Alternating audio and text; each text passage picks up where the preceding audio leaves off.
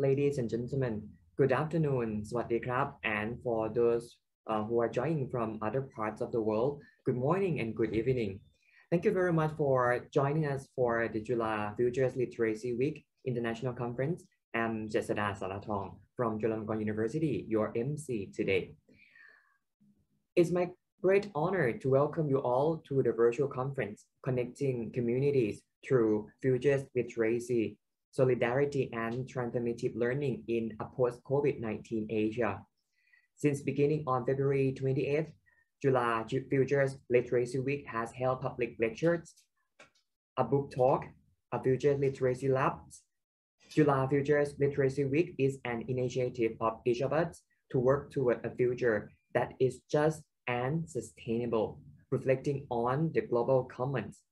We are joined by academics, students, civil society practitioners, local and international organizations, policymakers, and government officials to reflect on our emerging challenges and activate meaningful discussions on regional governance of sustainability with justice and dignity at its core. Today, we culminate the week-long program by gathering for the international conference. Now, may I first of all invite Professor Dr. Bundhit Eua-arporn, President of Chulalongkorn University, to give welcome remarks. Professor Bundhit, please. Honorable guests, distinguished speakers, colleagues, friends, ladies and gentlemen, it is a great honor for me to address you all on behalf of Chulalongkorn University and welcome you all to the culminating event of Chula Futures Literacy Week. With generous support from the UNESCO and the Thai National Commission for UNESCO and our old and new partners, colleagues and friends from across the region and the world. Chulalongkorn University is honored to be able to convene Chula Futures Literacy Week to create space for mutual learning, knowledge co-creation, and solidarity-like actions for better futures. Ladies and gentlemen, during this week alone, yet another devastating development is transpiring in the world. At this very moment, can we possibly think of a timely and more important topic than building human capacity through future literacy? As much as the pandemic has affected us during the past 2 years, this latest development will also impact us all. As this unfolds and grave consequences are revealed, humanity will be challenged again and again. How can we overcome our limited imagination, which are defined and constrained by national and short-term interests in the face of the increasing complexity, pace, and interconnectedness of the challenges and change that confront us? How can we be better equipped to navigate further changes that lie ahead? I believe you will all agree with me that we need innovative and new frameworks of thinking and action. We need transdisciplinary, cross-sectoral, cross-generational, and cross-cultural collaborations. Academics, policymakers, business leaders, civil society leaders, youth writers, religious leaders, artists, philosophers. It requires all of us to be involved and active and to align our effort for better futures. Chulalongkorn University is committed to generate and support innovations for society, to strengthen multi-stakeholder collaboration, to serve society at large. We are working to transform our institution and ourselves, which take reimagining and redefining the role of universities to serve the broader public good, to serve the global commons. Ladies and gentlemen, we are here to share insights, to reshape our vision, practices, and strategies toward transforming governance and institutions for global sustainability. We are here to discuss system improvement, to support work toward sustainability in Asia and beyond, with the values of justice and dignity at its core, In working towards such a direction, it is our civic and collective responsibility to promote humanity, respect for each other, and most importantly, compassion. To continue with this journey, Chulalongkorn University has become a member of the UNESCO Global Future Literacy Network since our participating in the 2020 High-Level Summit for Future Literacy. I am most grateful that today we are joined by the UNESCO chairs for future literacy, future studies, and many of our engaging partners across the globe to address the matter of foremost importance to us, connecting communities through future literacy to transform our governance for global sustainability. In closing, I would like to express my sincere appreciation to all the speakers, panelists, and facilitators who have kindly convened together with us to create meaningful engagement to work toward a better world. I would also like to take this opportunity to extend my deepest appreciation to our co-organizer, the Thai National Commission for UNESCO at the Ministry of Education, Thailand, represented today by Dr. Suphat Champathong, Permanent Secretary for Education and Vice Chair of the Commission. My sincere appreciation also goes to the UN Resident Coordinator Office of Thailand, headed by Ms. Gita Sabawal, and the UNESCO Future Literacy Team in Paris, headed by Dr. Rial Miller, who have provided us with their most generous support in co-designing several key programs, including the Future Literacy Labs. Thank you very much for joining us for the Chula Future Literacy Week International Conference, and I look forward to our meaningful and novel deliberation over the next 2 days of the program. Thank you very much.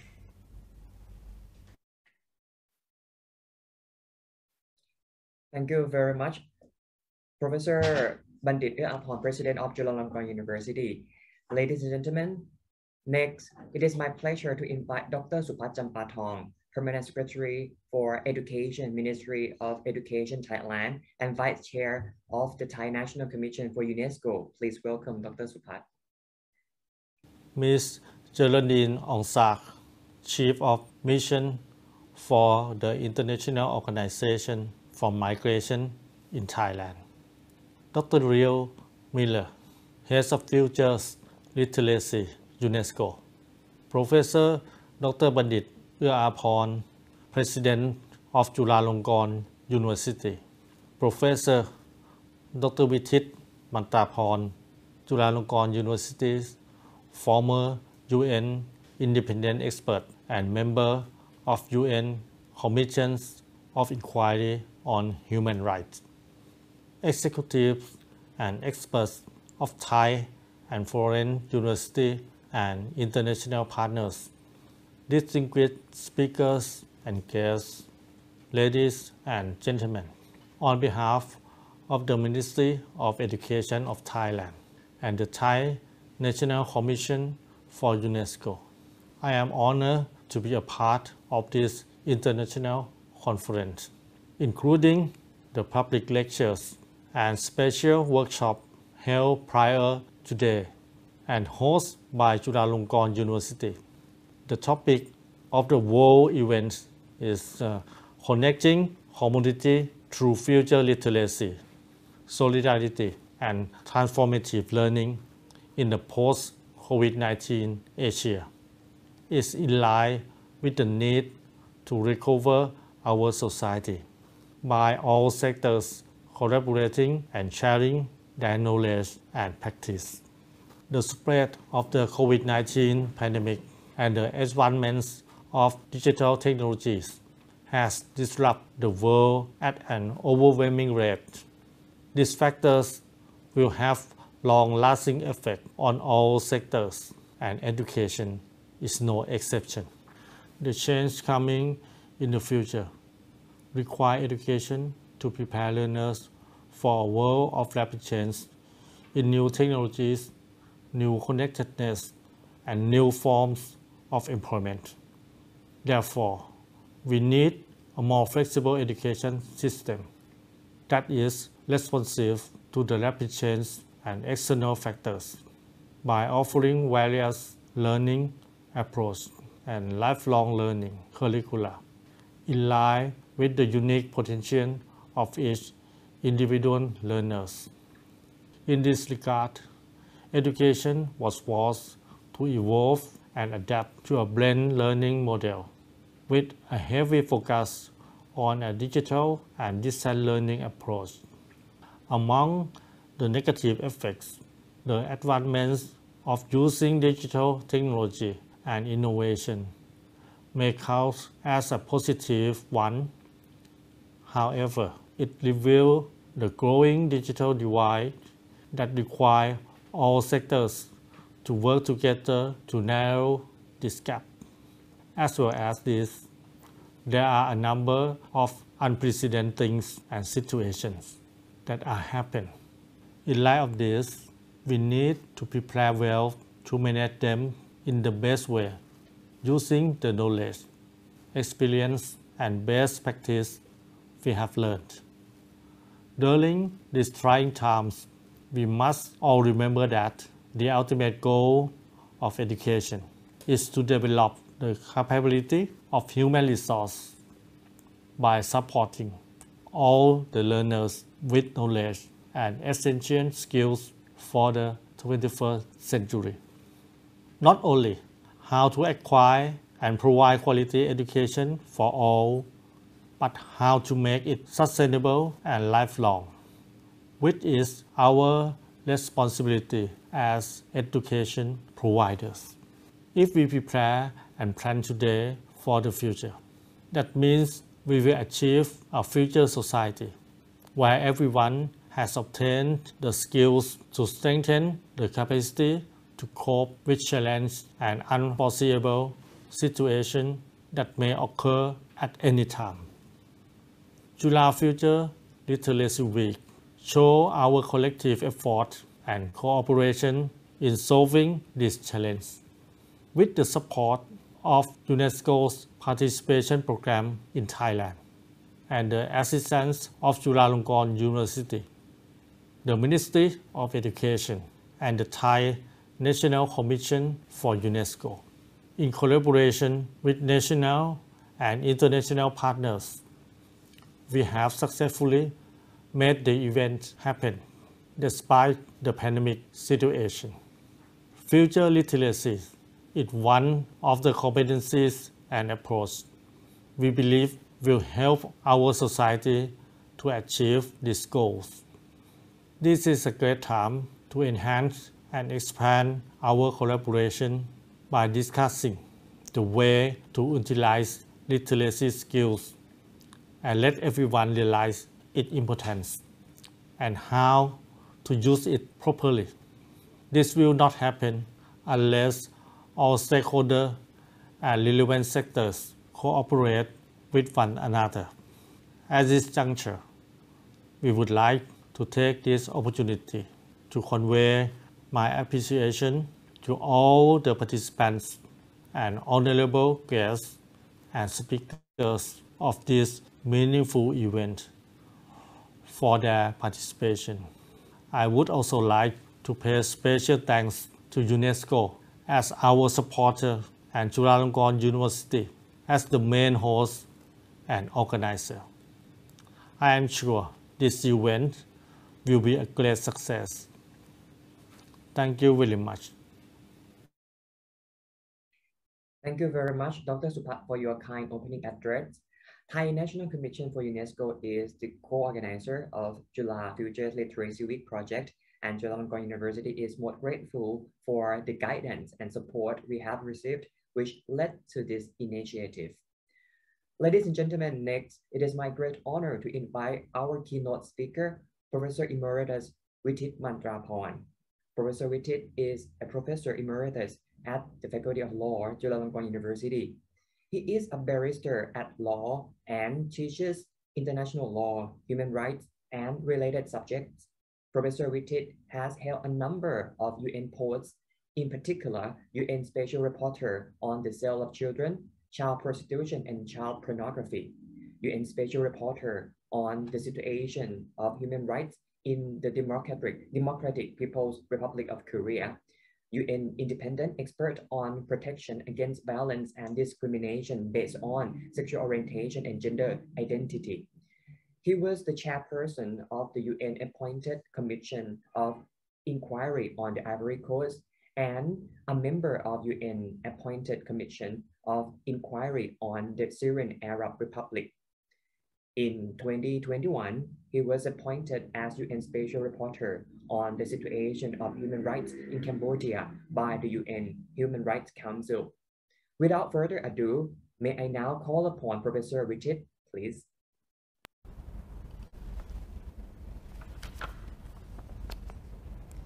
Futures literacy and the reframing of education in Asia and beyond. An introductory tale.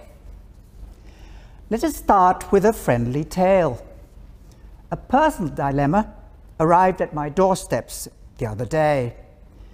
Should I compel my students to switch on their cameras when learning online? The argument in favor is that the switch on enables the teacher to check for class participation and to have some eye contact, which is a valuable part of education and socialization. The argument against is that some of the students are in precarious and difficult situations. They might not own a computer or are forced to share a computer due to lack of money to buy a machine. Or they might be in a location where they are too timid to show the view behind the camera, which could expose too much of the privacy which they need to safeguard. So what is the solution, please? After discussing this puzzle with several people, I opted for a compromise. Dear students, please switch on the camera unless you have a good reason for the switch off. And please provide a reason for the camera switch off.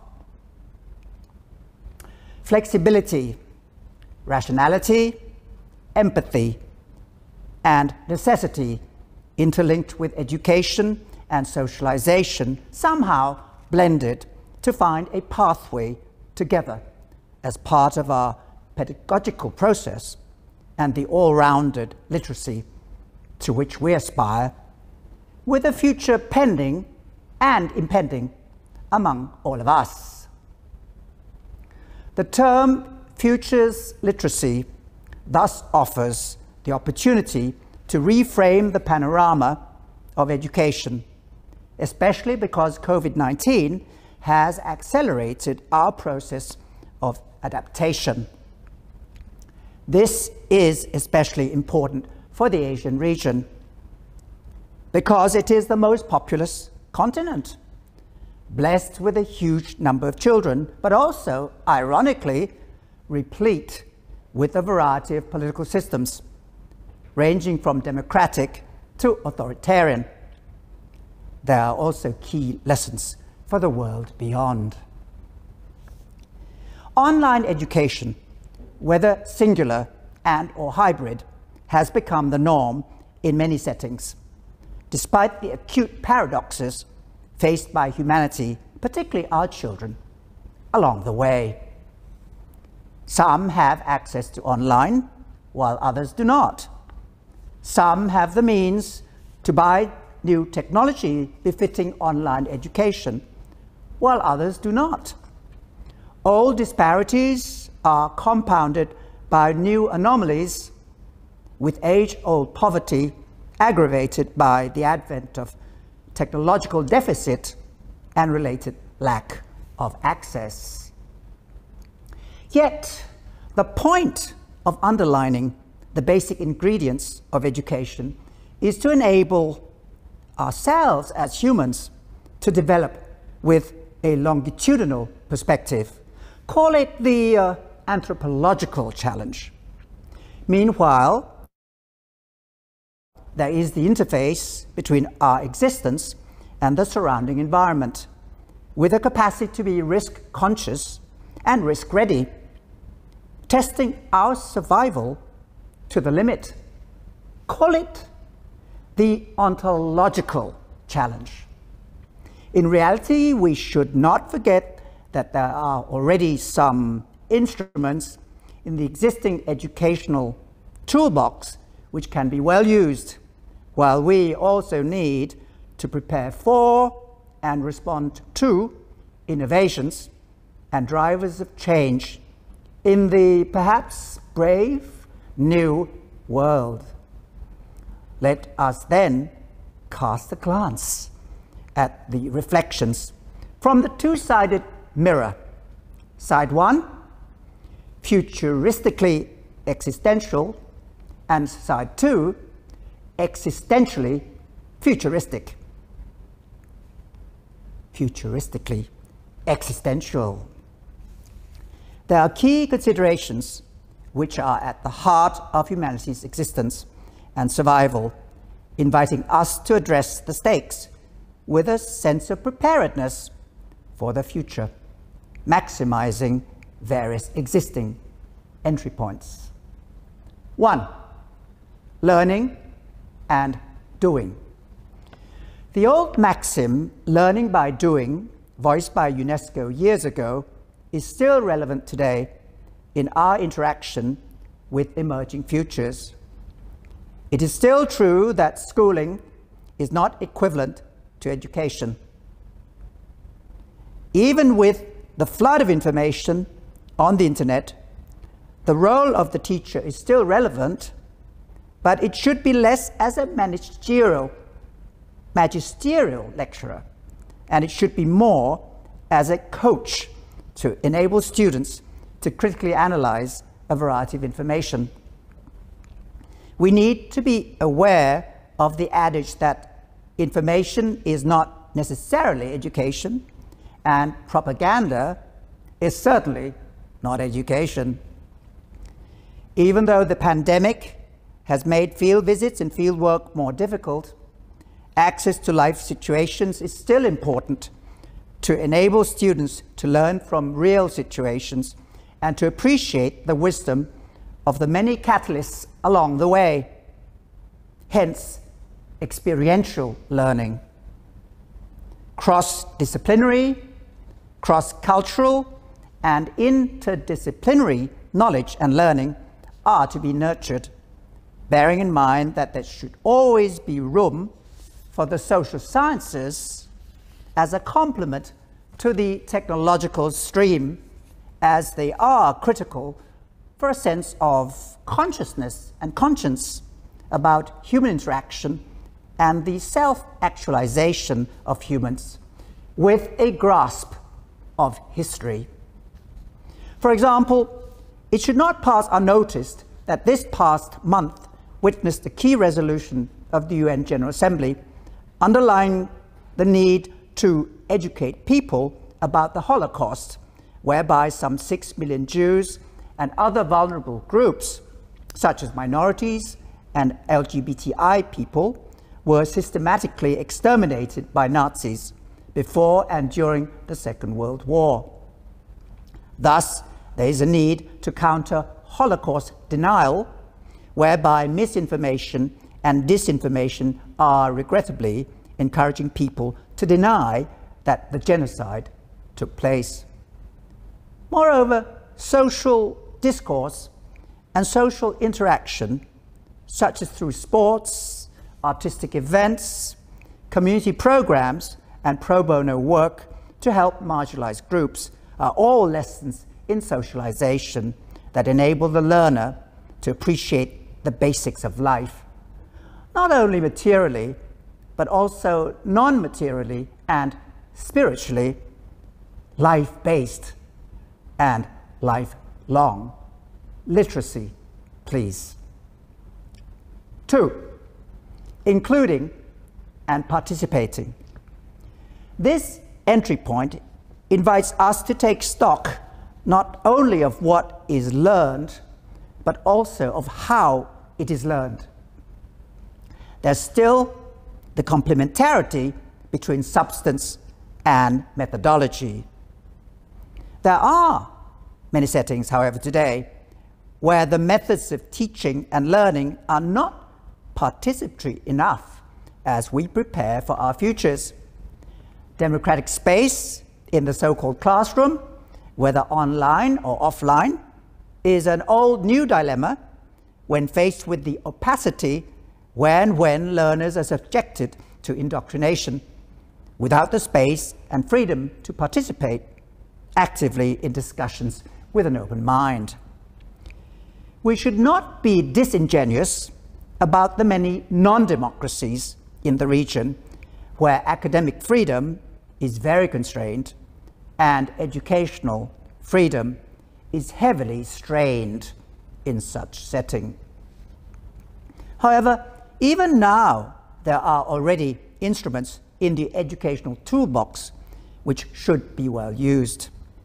The International Community's Sustainable Development Goals, SDGs, have enjoyed universal buy-in by countries, and their goals, targets, and indicators set the tone for inclusion and participation. In particular, SDG 4 calls for quality and inclusive education with gender sensibility. It emphasizes not only primary education, but also preschool and secondary education.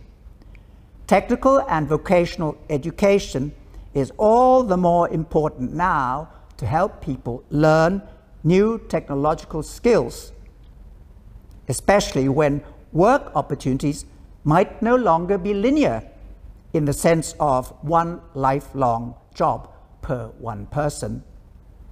Thus, there is the challenge of adaptability with access to all persons without discrimination under the promise of leave no one behind. 3, caring and sharing. There are generally 3 components behind education: the fostering of knowledge, attitude, and behavior of the human person that is responsible and responsive to other persons and the environment. COVID-19 has accentuated the call for a sense of humanity linked with that trio behind the educational process, which has become all the more needed when faced with deprivation and disparity. Activities that enable students and the general public to care and share are invaluable to offset the damage inflicted by the pandemic. The pandemic is also an opportunity to revitalize our responsiveness to the broader community and environment around us. One obvious global, local challenge is climate change and the need to mobilize everyone to decarbonize and reduce waste. The world is not short of standards, and there are plenty of treaties and action plans encapsulated by the Paris Accord on Climate Change, which builds upon the International Framework Convention on Climate Change. There is the well-known target to be realized, which is to ensure that global temperature warming does not rise by more than 2 degrees Celsius and preferably kept below 1.5 degrees. Measures are needed not only to mitigate the situation, such as to phase out the use of coal and to reduce dependency on oil and gas, but also to adapt to more sustainable practices, such as good town planning to address climate change and incentivization, such as tax relief, to enable the public to opt for solar energy and other green, renewable energy. The potential to commit to all these measures will depend much on education from a young age that cares for and shares with others, together with respect for other forms of life on Earth and to face the fact that, in a sense, the future is already here as an existential challenge for all of us and our survival as a human race. There can be no sustainable future unless there is also a humane face gazing amicably at the panorama around and before us, with a space for comprehension, a call to partnership, and a commitment to action across the variety of generations, with appreciation for responsibility towards actuality and posterity. Mirror side 2. Existentially futuristic. One business sector very recently listed 5 technological innovations which are up and coming. The Internet of Things, applied artificial intelligence, AI, such as to use AI for repetitive medical procedures, blockchains, the metaverse, and robotics. Education has to address the futuristic elements that are now dawning on us and which will appear even more evidently on the horizon very soon. At best, propitiously, at worst, ominously. Perhaps we can reduce those phenomena to the 3 A's, represented by A for automation, A for algorithms, and A for artificial intelligence, discussed below. They all invite more responsiveness from the educational sector to ensure that they are at the service of humanity, implying more innovative education cum literacy to cater to the advent of futurism. 1. Automation. A key consequence of the pandemic has been the shift to automation. The negative side has been rising unemployment and the question of how to revive access to jobs. Yet, machines are taking over the work previously done by humans. A key strategy is to enable the displaced workforce to reskill and upskill. In the meantime, there is the exponential growth of the digital economy, which demands a more skilled workforce, while necessitating the nurturing of new professions. When is automation unable to substitute for the human touch? In the book titled Artificial Intelligence 2041, penned by former Google China's executive Kai-Fu Lee and sci-fi writer Chen Xiufan, it is noted that 3 areas open doors to new types of work: creativity, empathy, and dexterity. For example, the empathy industry would promote people who are needed to offer empathy to other humans. These include social workers, nurses, and psychologists dealing with the impact of digitalization, such as computer-related injuries and mental illnesses. A different kind of service industry has the possibility of emerging, complemented by new learning possibilities. How then to help those who are out of work and who have yet to find new jobs and activities? Another idea being touted is to offer universal basic income to everyone. Yet in UN circles, there is a divergence of opinions on this. Humans need more than such income because we all search for activities that are fulfilling and that enhance our self-esteem. Thus, constructive occupations are still needed, even if the state provides some guaranteed financial support.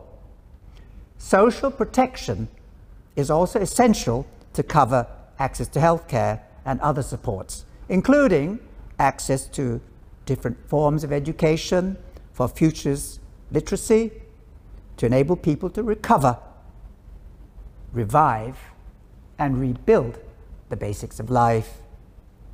What about labor protection and the digital economy. There's a question as to whether gig workers who offer digital services from home interlinked with digital platforms are formal workers to be covered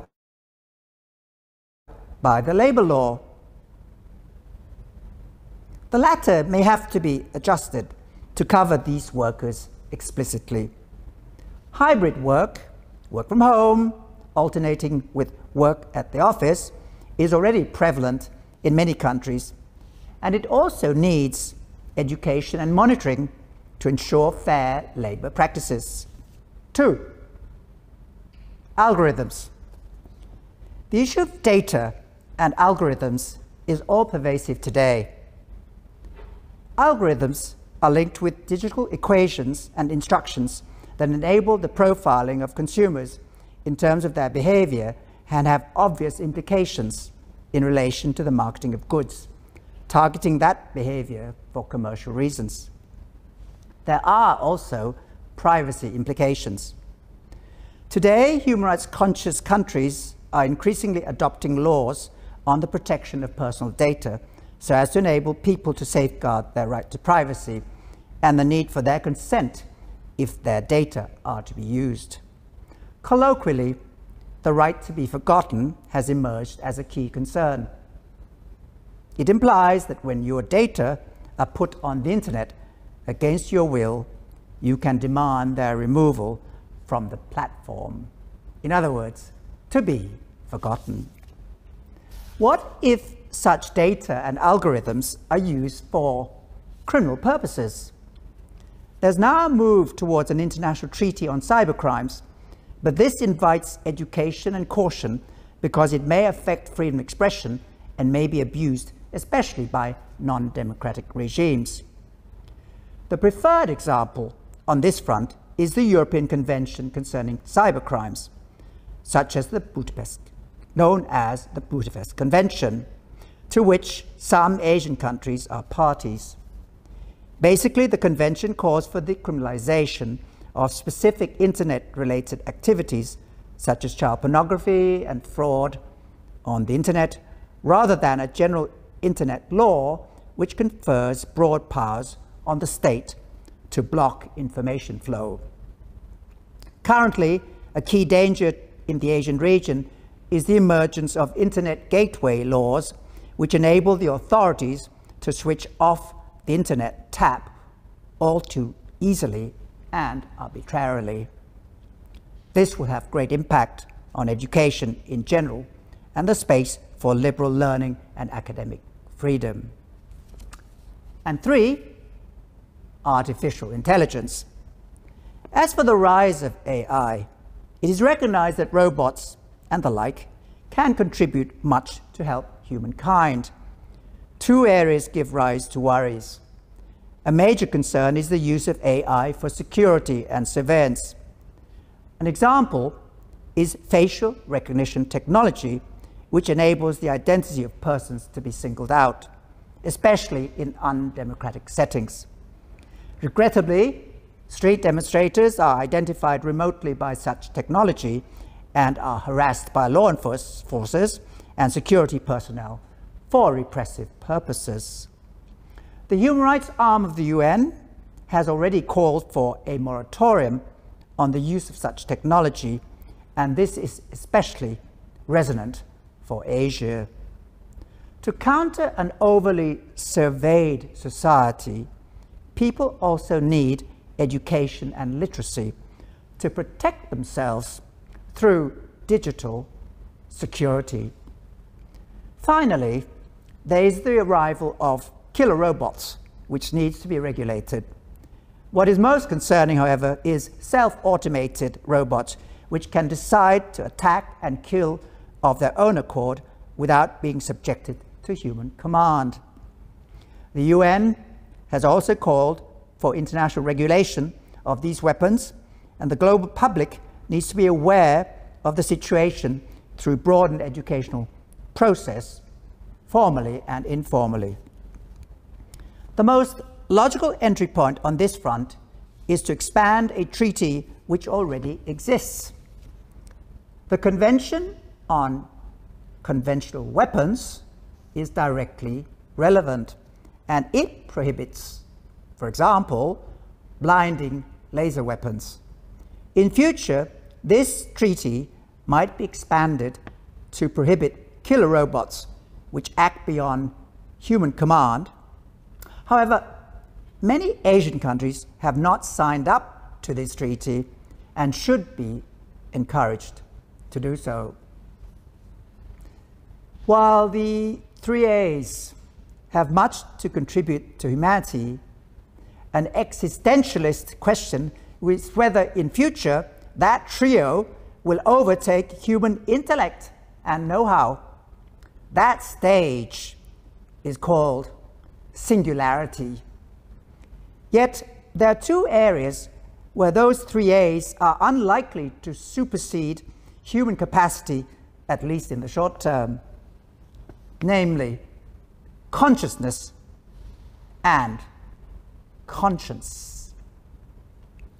With that added value amidst the emerging futurism linked with the trajectory of education and literacy, humans still need to be in control and to be accountable.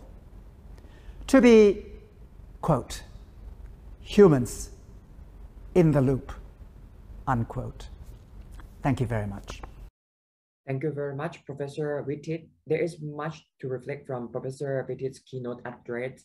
Among many other points, he kindly highlighted that the future literacy offers us opportunity to reframe the panorama of education, especially as COVID-19 has accelerated process of adaptation and disruption. Yet education is really important for us to cope with global challenges, including technological challenges, climate change, and I think including wars as well.